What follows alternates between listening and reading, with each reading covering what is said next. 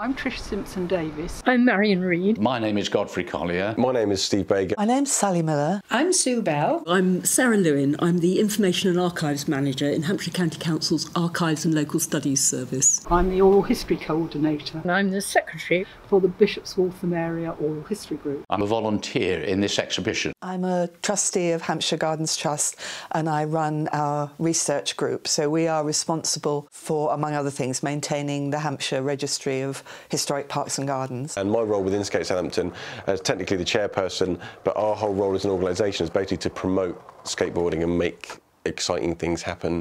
I live at Mitchell Devastation and have done for nearly 40 years. And I thought it was time to celebrate Mitchell Devastation's 180th birthday. So the project involved archiving a whole host of 35mm negatives of skateboarding within the UK between the late 80s and the early 90s. Things like this can just get lost so easily, you know, and there's whole generations of skateboarding and skateboarders now who might not necessarily be exposed to what skateboarding was, you know, back when it kind of originated during the initial boom in the UK. It's kind of a bit of a historian education aspect, but it's also a kind of really fun thing to do. Photography's always been such an integral part of skateboarding, so when I was kind of handed a whole bag of film negatives that were just been rolled up in their canisters after being developed, sat in this bag for near on 30 years, it was kind of, you know, what is in here? Our project was to celebrate Mitchell Devastation's 180th anniversary. It was important because it is such an interesting station that has resulted in a settlement developing, and it is quite an unusual settlement. This exhibition tells the story of the Mayflower in Southampton in 1620. The Mayflower is an iconic ship as far as Americans are concerned, but it is also an important part of the history of the city. The Mayflower came to Southampton in 1620 for its supplies and to be joined by another ship before they set sail for America. They were actually here for 3 weeks, and during that time quite a lot of important things happened.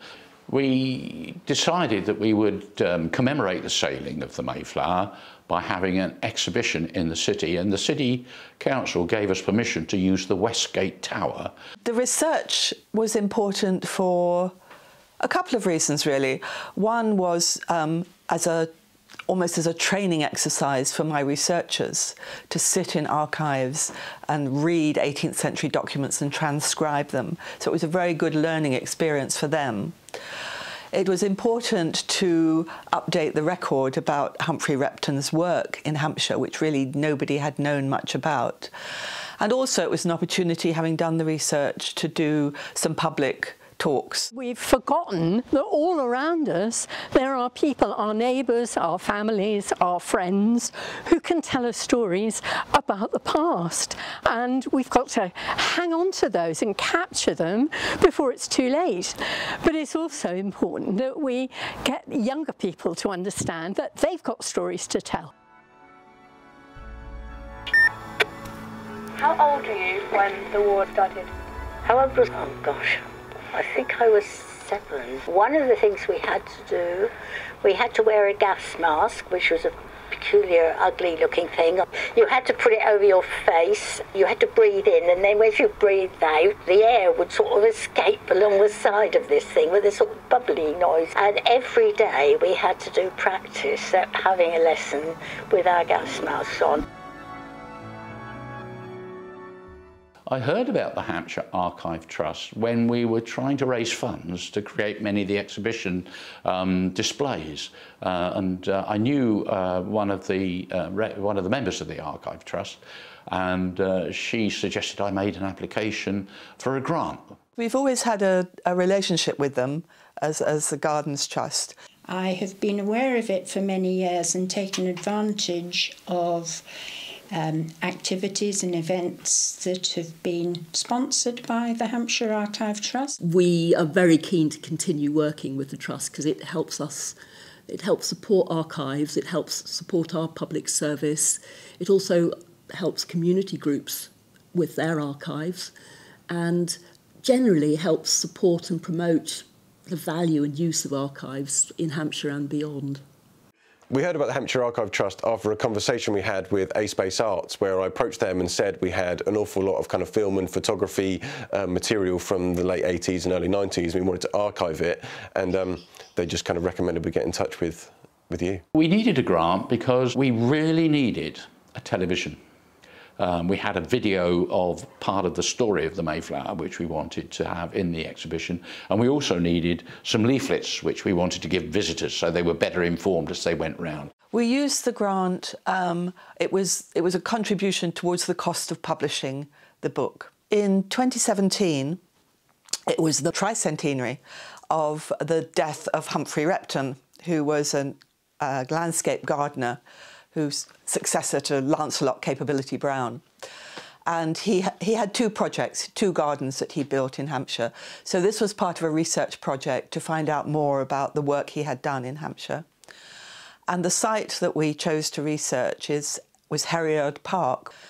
And as it happens, there's a huge archive, a huge family archive in Hampshire Record Office about his work there.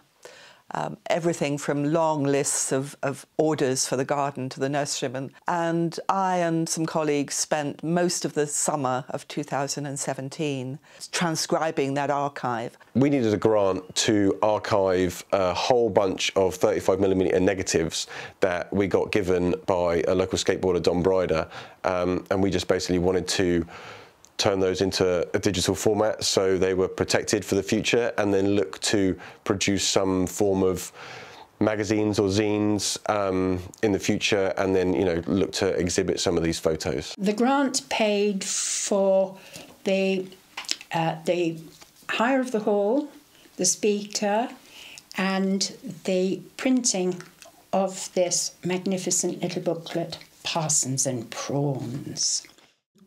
Recently we've received a number of grants, mainly to support the cataloguing work that we do here. Well, we've got collections which we don't have time to list as part of the day-to-day business, so it's great to have additional support, financial support, to catalogue those collections and make them available. The Back to Nature one, I mean, we felt with all the sort of interest in climate change and the natural environment, it was really good to be able to showcase some of those collections and to try and encourage people to come into the record office to carry out research on those archives. We needed decent recorders, that we needed microphones, and then of course to run it properly we needed a laptop, and also things like paying for software, and most importantly paying for actually archiving what we recorded. We got a grant of £500 which basically covered the cost of employing a professional photographer to scan and digitise all of the negatives. Applying for the grant, it seemed very easy.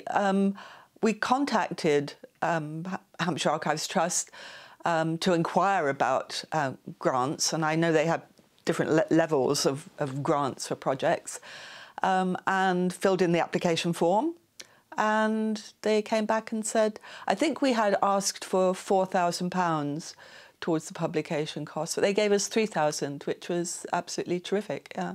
We've also had grants from the Trust for purchasing archives that have come up for sale at auction to help support that process. And with those, you need to act really quickly. And I have to say, we got a very quick, very helpful response from Hampshire Archives Trust, which was really helpful to us. It was all agreed within something like 2 or 3 weeks. I had a conversation with your secretary, and then I prepared up a very simple document that said what our aims and purpose were, and the amount we needed and what we wanted it for. I believe we downloaded, completed an application form online, submitted that, then had a meeting with the trustees online just to elaborate more on what our plans and ambitions were.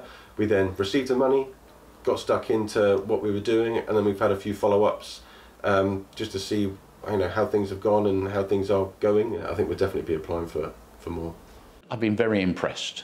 We've made sure that visitors know about the Hampshire Archives Trust, because without the Trust we would not have been able to have achieved everything we wanted. The Hampshire Archives Trust is an incredible organisation. It has been so helpful to us. archiving things to share information and keep it safe, you know, for generations to come is so important, because it doesn't take long before things get lost. If you've got proof, you know, and have archives to share, and if that can be translated into formats that people can, you know, in the modern age or time relate to, then yeah, it's super important.